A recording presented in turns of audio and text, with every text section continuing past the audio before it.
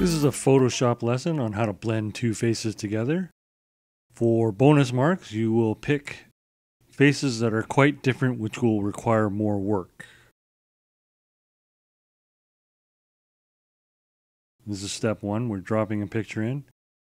We want to lower the zoom. So we're going to zoom out a bit. This makes it easier to size the picture that we're going to drop on top. Okay, before we size it, we need to set the opacity to around 50%. Okay, and this will allow us to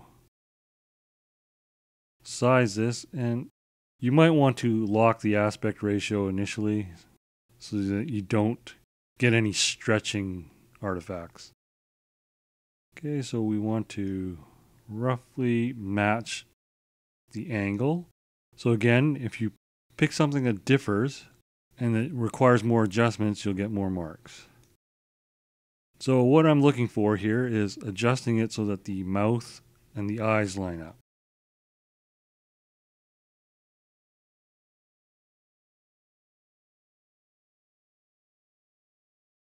And if you drag by the corners, it will maintain the aspect ratio. If you drag anywhere else, you'll lose the aspect ratio.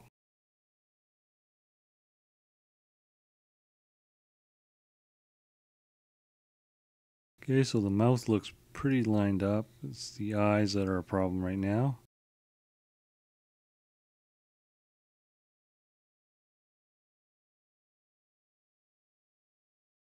Okay, you want to be as precise as possible.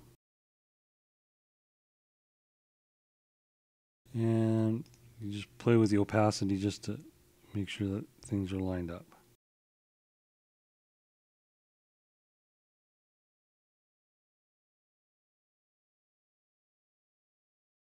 And I think that's about good.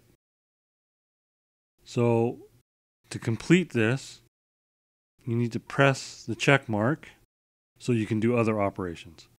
I'll do that. And that ends this part.